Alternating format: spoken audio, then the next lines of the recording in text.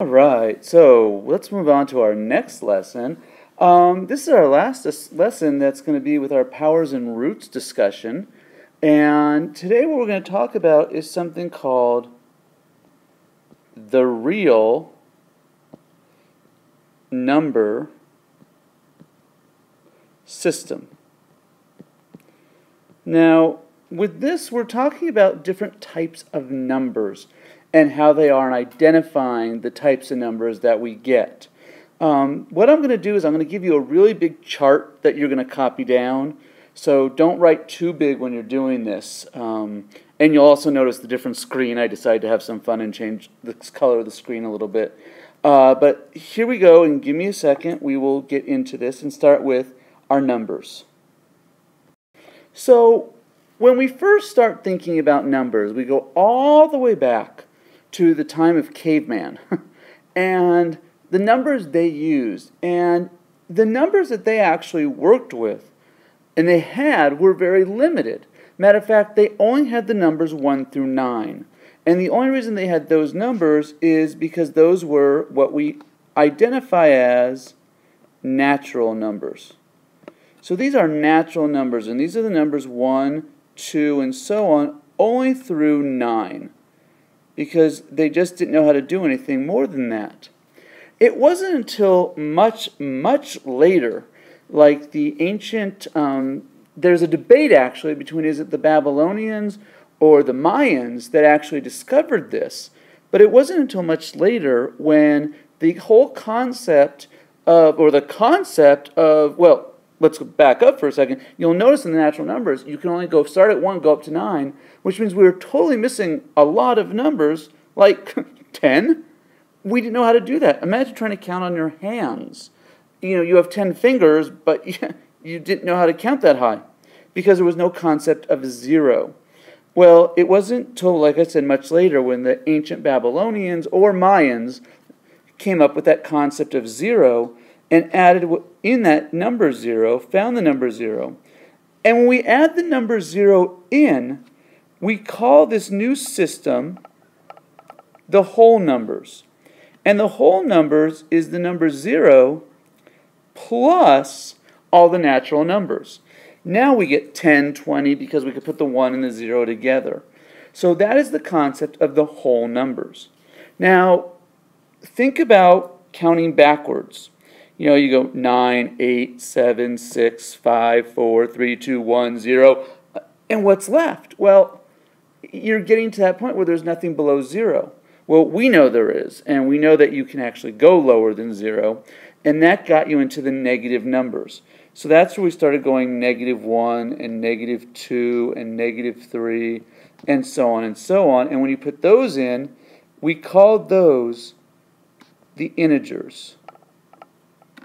So our new set of numbers, which is the negative numbers plus all the whole numbers, well, we call that the integers. Now, one day, one of the kings in Europe walked up to one of his subjects and put an apple down in front of them and said, "What do you have?" And the person said, "I have 1 apple." He said, "Great." And he took out a sword and with a quick blow cut through the middle of the apple and ran away with part of the apple. And everyone looked at this commoner and said, "What do you have now?" And this person said, "I don't know. I don't know a number for what I have now. I just have part." Well, they had to come up with a new type of number.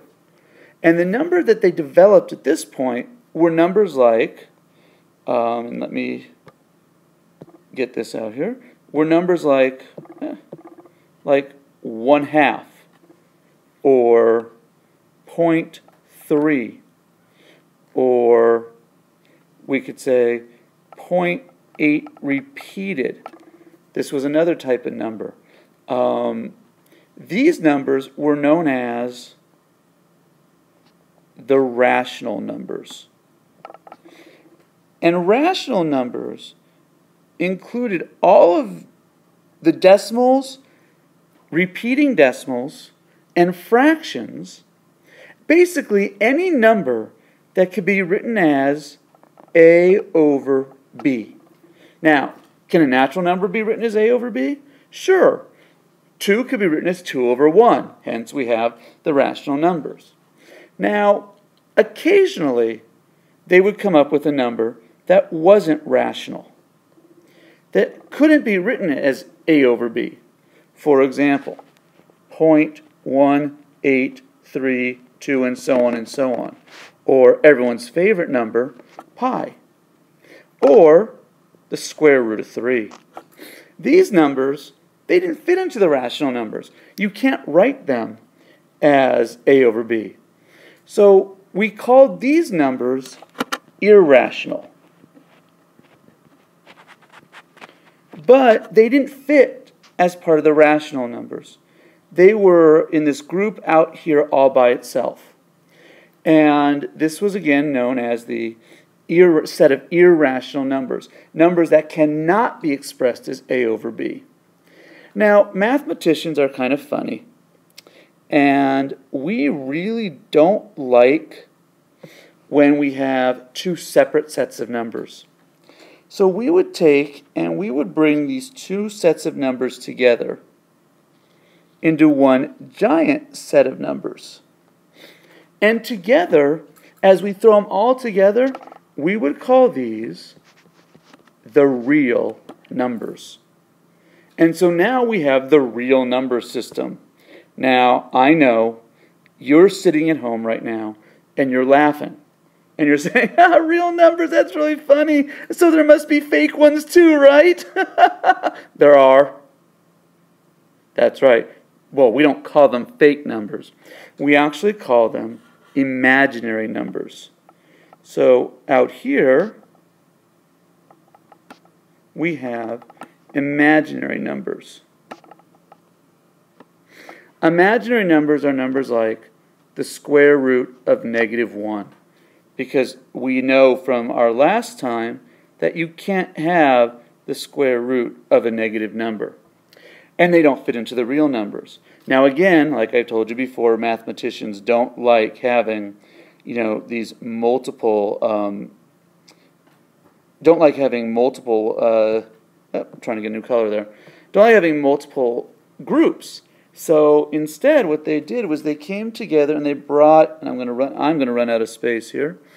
They brought all these numbers together, and they came up with what is called the complex number system. And so the complex number was all the real and all the imaginaries put together. Don't panic. We're not going to be dealing with complex numbers. We are going to stick with the real number system. Okay, phew, that was a long slide, wasn't it? But let's look at some numbers, and I want you to tell me what kind of number this is. For example, if I said 21 over 7, what kind of number is 21 over 7? Well, since 21 over 7 equals 3, it's a natural number. But if it's a natural number, it's also a whole number. And if it's a whole number, it's also an integer. And if it's an integer, it's also a rational. And if it's a rational number, keep going, it's also that's right, it's also a real number. But what about -2.5? What kind of number is that? Well, it's not natural, it's not whole, it's not even an integer, because integers are only -1, -2, -3, -4. So all this really is this is a rational number. Okay, I'm going to give you 2 to try on your own. I'd like you to tell me the square root of 17 and let's do -4. So would you tell me what kind of numbers those are? Okay, if you did it right, you would have told me that this was irrational. And -4 was, that's right, it's a integer. It's rational. Oh, you know what we forgot? And it's real. This one is also real. And this one is real. We forgot to put real number down. Now, as part of your homework, it's going to ask you to compare two numbers. For example, I might ask you to compare 3 1/3 to the square root of 15. Well, 3 1/3, I know where that is on the number line. Square root of 15, that's a little trickier. I know that it's going to be somewhere between 3 and 4, because I know it's between 9 and 16, and it's closer to 16, so it's going to be on the higher side of the 3's, so it's going to be maybe 3.8-ish, maybe? 3 1/3, well, 1/3 is 0.3, so it looks like if I compare these, 3 1/3 is less than the square root of 15.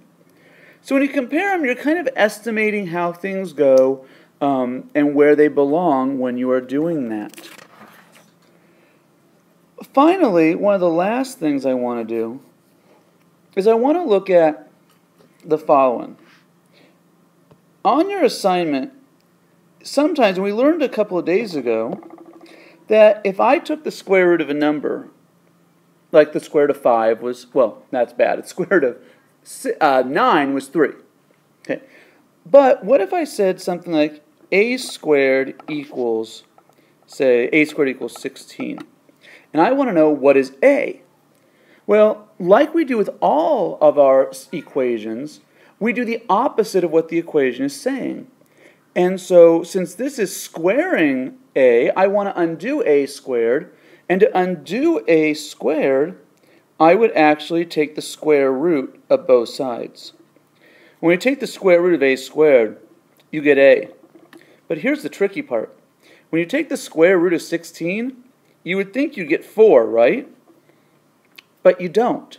There's actually another answer, because not only is 4 squared 16, but so is negative 4. So actually a has two different answers. It could be 4 or negative 4 in this case. In cube roots, it's only going to be the positive or negative, but for square roots, you actually will do both positive and negative. So that's tonight's lesson. Tomorrow when you come in, we will talk more about this, and we will do an assignment with it. See you then.